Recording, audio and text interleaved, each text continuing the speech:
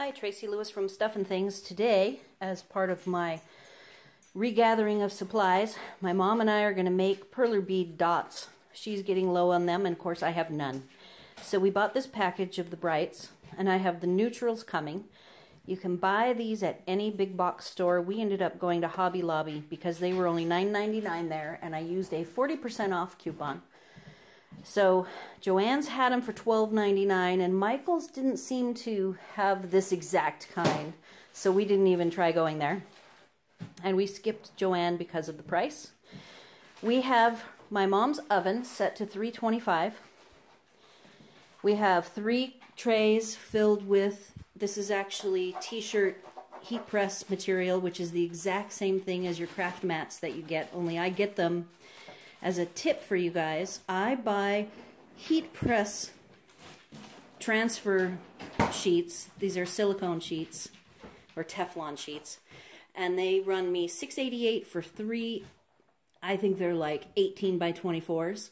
And if you buy them, like we saw this one sheet at Hobby Lobby for $17.99 for one of these smaller cut sizes. So be sure to go onto Amazon and look up t-shirt heat press protection, and that is the same material as the craft mats. So I'm going to walk over here. We've kind of got everything just about ready. We're going to try 2 trays at a time. We've got the oven set to 325. My mom wants to protect her counters, so we've got towels everywhere to set stuff out. It'll take between 15 and 25 minutes per tray to finish up, and we might have to lower the temp. I think I played with my temp in my old convection oven, and I had convection on, and I found that 325 was a little bit hot. So my mom actually cut a lot of these. She started at the end here with the pinks and the reds and has cut a lot of these in half. The smallest size dot is a half of a perler bead. The middle size is 1 perler bead. And then the largest size is you stack 2, preferably in a T, and I'm going to experiment with that. So I'll come back and video what it looks like with the trays. And then I did an article of this last year. No, not last year. 2015 I did it. And so that I will probably re-hook up into that article that has a lot of the detail of that experience, so that this current experience mixed with that will give us a lot of material for you guys to try this out. So stay tuned, I'll be back. All right, so I am back. We've got my mom's oven going. It's going to kill our backs. I did this with my oven, which was at eye level, and her slide-in silver shelving things don't have gliders like mine did, which means the very first thing when I closed the door, the double tall ones all fell over. So I had to stand here in the heat making them tall. Now, the next issue is we're doing 2 rows, and see the bottom row? I can't even see it to know if they're all done or not because it's too dark. There's no light underneath. So we might actually be stuck staying with just 1 row at a time, 1 tray at a time, because I don't think I'm going to be able to see that bottom tray very well. So that's what we're looking at. We got a good 15 minutes. We did put it on 300 convect.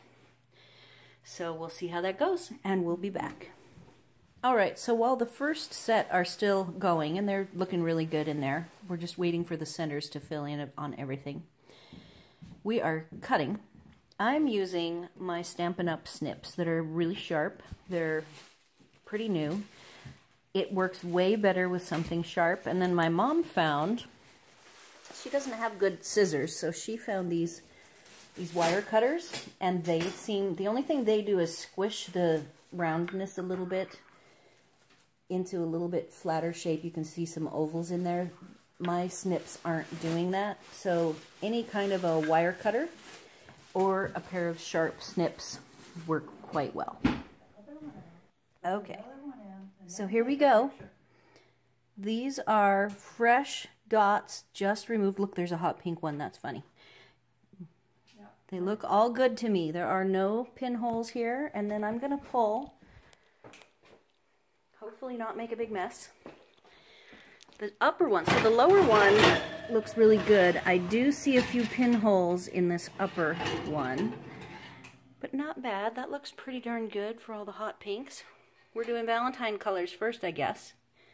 So that looks good, and then there's one that I'm going to put in right now. And I'm going to put in on the bottom because I'm liking how it looked like the bottom ones were done first. Hey, before I conclude the video of doing the dots, I wanted to analyze some dots close up. And I've got some dots laid out. The ones on the left is the variety of sizes you get from the half-cut perlers, and the ones on the right are what the size differences are that you get from one full perler.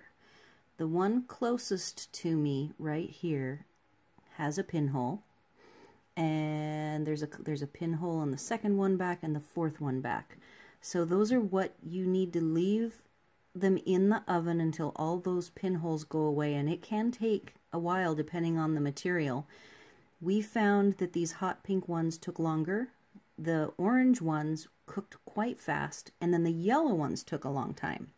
So you just don't want to be, you know, this was like my mom being anxious to pull them out, so we pulled them out, and I saw a few of the pinholes, and I should have gone ahead and put this tray back in, but you know, these aren't perfectly round. They are definitely not exactly like the dots that you buy, which are perfectly round, and they're all domed the same. These have a little bit more of that homemade look to them, which I am totally fine with. And the middle ones, or the ones on the right here, is the middle size, so you can just double that size for the two tall ones that we ended up not having any success with because my mom's oven just was not helpful for us trying to get the trays set in without having them all fall over, and it was just too much work for me to sit in the heat and try to reset them all back up.